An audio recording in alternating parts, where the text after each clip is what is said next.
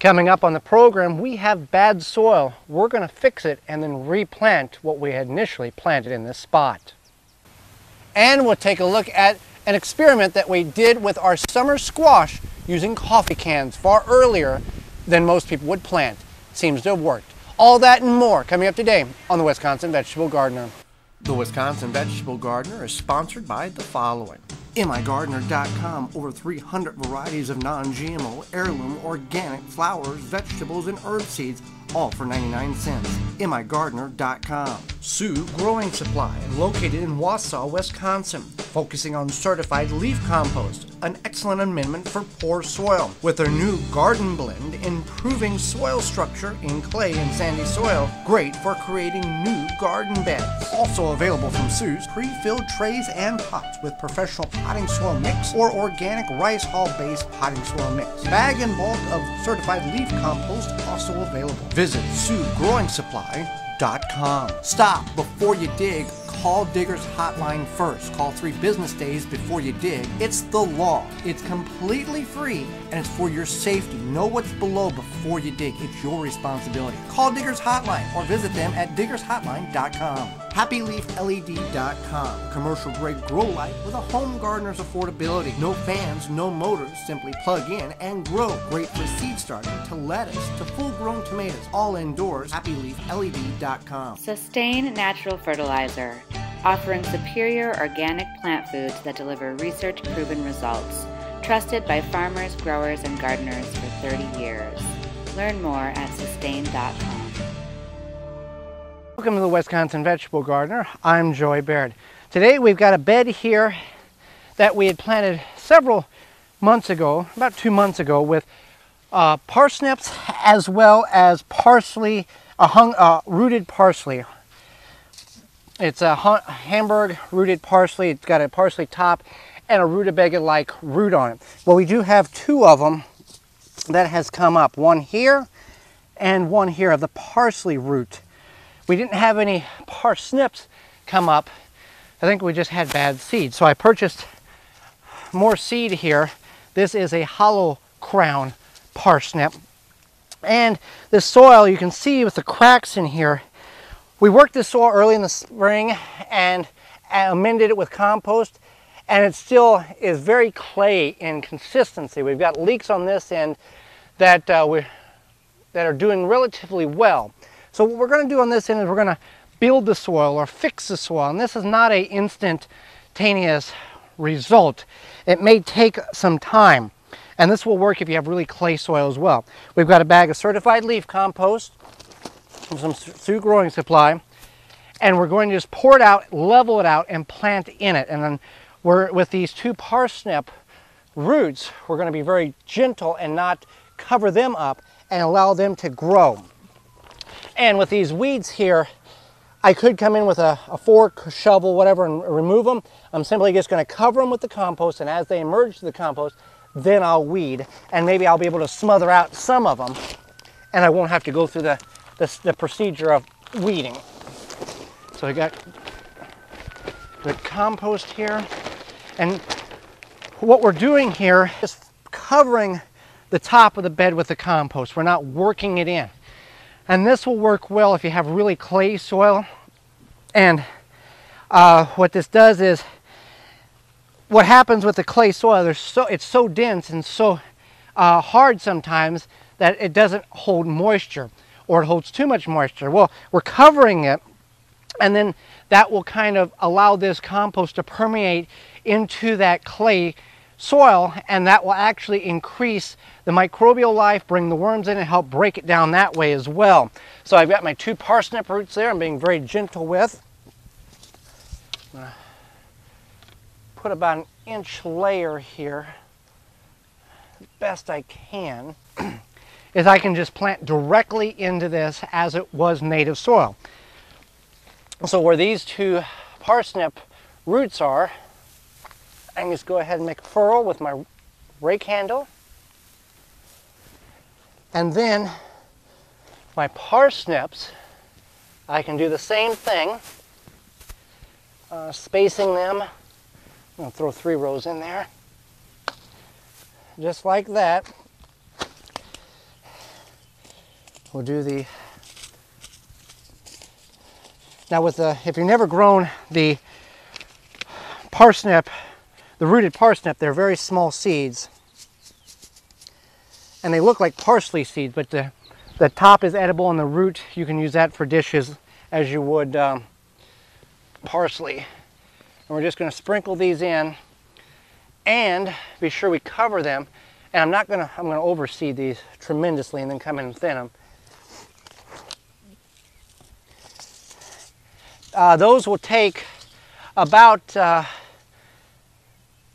18 to 30 days to germinate. So it's going to be a month before we really, at longest, before we see any results. But by keeping this moist, that will make a difference. As well as the parsnips will take 20 to 30 days. Obviously, if conditions are ideal, the acceleration of germination will be much quicker.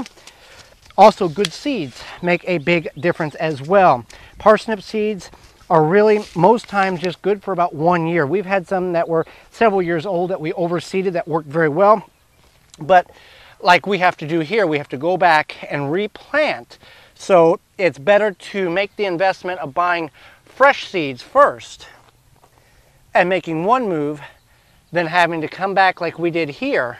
But also the soil, we need to revitalize the soil, work the soil, and get that, the clayness consistency to be better on this. So if you've got clay soil like we have here, or even somewhat clay soil, you don't have to work the compost in. You can simply set it on top and allow nature to take its course. Now, if you have really dense soil, really dense clay soil, this may take 2, 3, or 4 years. But over that time, you will be able to see a tremendous difference in the health and well-being of your soil as that compost works into the native soil and the microbes and the worms work and come back into that soil and make it living soil again. So growing in the ground, raised beds, or even containers like we have right here, you can produce a lot of produce. I've got a whole bunch of radishes here that have come out of the Root Maker 60-gallon grow bags, the red champion radishes. These have sat in the ground for too long. They have split. They're still edible. They're going to have heat to them. Even icicle radishes, that is not a carrot. That is an actual white radish. They call it icicle because it looks like icicles hanging down. So still got a few more to pull here. And when you come in close here, you want to look and see, based on how loose your soil is, it may be hard to see because these have grown in the ground. See, that's a beautiful champion radish. I want to get these out, and you can, here's a big one here. That's about as big as they're going to get. You can, what you want to do is, if you're going to long-term storage these, you can pickle these, refrigerator pickle them, or you can take and just trim the tops off, put them in an airtight container, keep them in the fridge. They'll last a couple of, a week or two. Now, if you just put this on your counter, by 24 hours, this thing will have shriveled up to nothing. You've wasted your time growing a radish, so don't do that. Other things we've got planned here is we've got leeks. We've got 7 leeks or 6 leeks there. I got to replace one that didn't make it. We have just got some regular, just rainbow Swiss chard. This is romaine lettuce, started from seed. Beautiful romaine lettuce. Leaf lettuce started from seed, and some potatoes in another grow bag.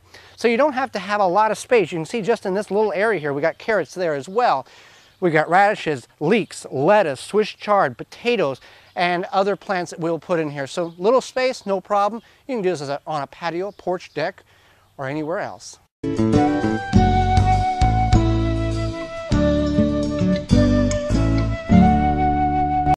So we're in our summer squash bed here, and we planted this a month earlier than is recommended here in Zone 5A. We typically plant the squash Memorial Day weekend. We planted this the middle of April, and we did it using coffee cans. Now, you can use metal coffee cans or plastic coffee cans. What we chose to do was, and I'll remove this one, these are coffee cans we got from a local business that's neighbors to us, and it's a cardboard aluminum foil type of coffee can with a metal ring.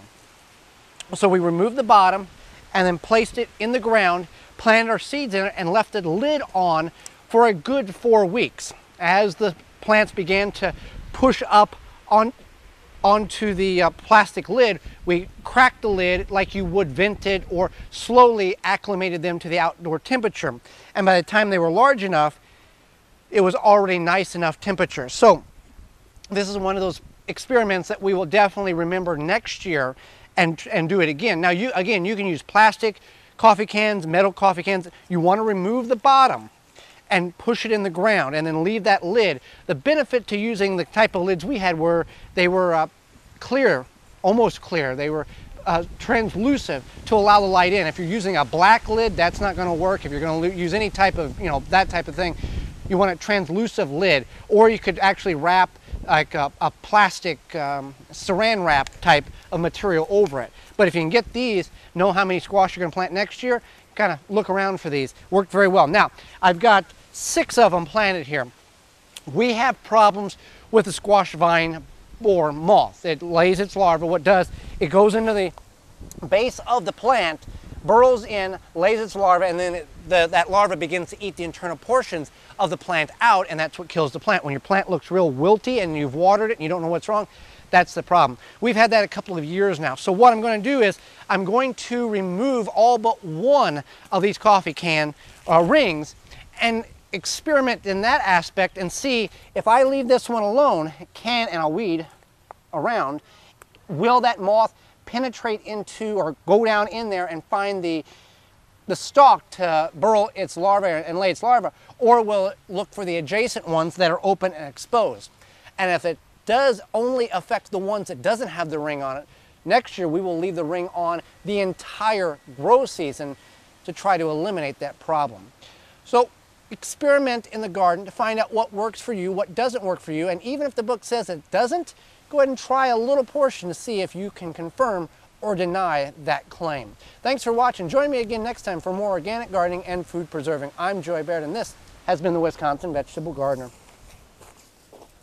For more information, please visit thewisconsinvegetablegardener.com.